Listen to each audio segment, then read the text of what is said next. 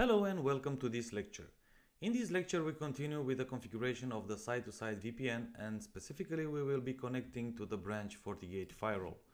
So again, admin, no password, just log in, skip everything else, and let's jump to the VPN section on the left side on the menu. So after the page loads, we will now click on VPN and go to IPsec wizard. So again, VPN setup, it's a site-to-site VPN tunnel. The remote device is a Fortigate, no NAT between sites.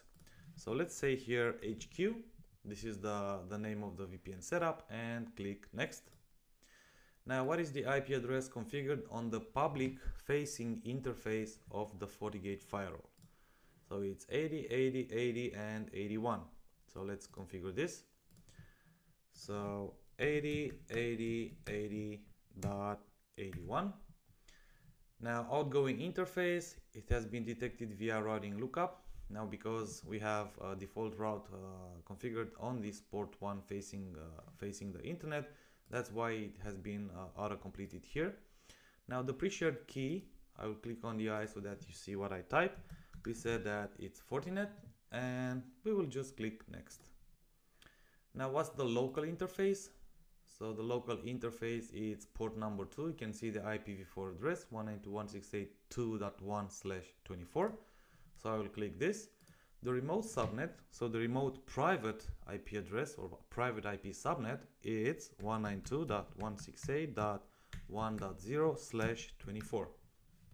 So again, traffic between these two sites, these two IPv4 subnets, 2.0 and 1.0, will be included in the tunnel, and it will be protected.